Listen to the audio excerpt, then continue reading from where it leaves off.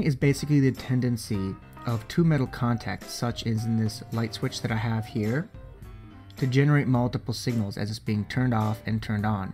In this simple analog system, bouncing isn't going to be an issue, primarily because the light bulb probably isn't fast enough to show that it's bouncing, and even if it was, like we used an LED, our eyes wouldn't be fast enough to determine it.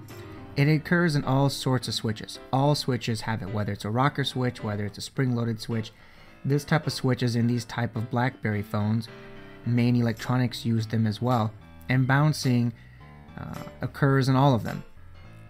So the reason why it's a big deal is because of microprocessors. They're fast enough where they can respond to that anomalous type of behavior, whether it's a simple Freescale, whether it's an Arduino, a Motorola processor, there's a Dragon 12, or a simple phone. This one's a much older one, but they all have buttons, and as such they all have to deal with bouncing.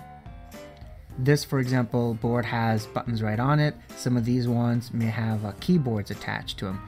Buttons cause these anomalous behaviors. So let's take a look at it. I have the probes connected over the switch, and as you see as I turn the switch on and off, you can quickly see that there's some behavior occurring. Now, if I do a single shot and I throw the switch off, you can see very carefully what's actually happening now. As I zoom in on the very top, it looks like what's happening is it's going on and off real fast. It's not a clean type of behavior that you would think a switch would be. It's either on or off. No, in fact, what you have is you have noise caused by the metal. There may be different types of metal. There could be different types of conductivity. They may have grease inside of them. For all sorts of really good and bad reasons, bouncing occurs. And this is the behavior. Now, if we take a look at a common push button one, it shows more characteristic of what we would see as bouncing. And you can definitely see now that if you were a microprocessor and you only work on ones and zeros, this switch just went from low to high. That's all that occurred. But you can see as I'm tracing around there how many times it actually went physically. If you were a microprocessor, you would think that I had turned the switch on 9 or 10 times when I only did it once. Just like a keyboard, if you press the letter A, you only want it to happen once, not 8 or 9 times. Here's a very good close-up view again, where it went on high, and then in a matter of a half a millisecond, it went low and then up again, and then it dropped back down. For about 11 milliseconds, it was down, and then some interesting behavior occurred there, rested on high for a very short time, and then finally went back down, and then it goes back up. Another way to see this bouncing behavior in the switches is to use analog persistence mode, which works kind of like a heat map. The more the sweeps and the signal rest in one specific area, the hotter or the red color it is. So I'm taking the switch now and I'm moving it open and then closing it, open and then closing it. And what you can see really quite clearly is that in between there, you're seeing that those multiple signals, which are creating and generating multiple voltages, are actually occurring in between the voltage rail.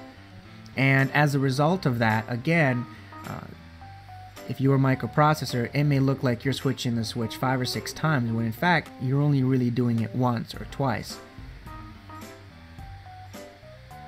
Now we're really looking in the microsecond level here. So if we take this and we zoom it out to the millisecond level, like most of the processors are at least faster than that, you can see that the bouncing effect really only occurs when the switch is either flipped on or when it's flipped off. Right now it's done only about 140 sweeps, and you can start seeing a pattern. At the very left hand side, when the switches are first thrown one or the other, you can see that the bouncing effect occurs there. And then as we move to the right, it's not as important. It doesn't occur quite as frequently. So that's where we have techniques in place now to remove this bouncing effect. So when we throw the switch once on, it's on and the microprocessor says, okay, I'm on. When we switch it off, it looks like it's going off. There are hardware methods, whether we're using op amps, whether we're using ANDs. There are software methods. The Arduino uses what's called Millis, where you can basically look at the past and before, compare the two after a certain time has lapsed, and then make a decision whether that button has really been pressed or not. And all of those different techniques are called debouncing, or basically undoing what's happening inside that small switch. If you have any more questions, comments, or concerns, you can visit me at bucketofmass.com. I have a lot more videos, documents, scripts, anything else.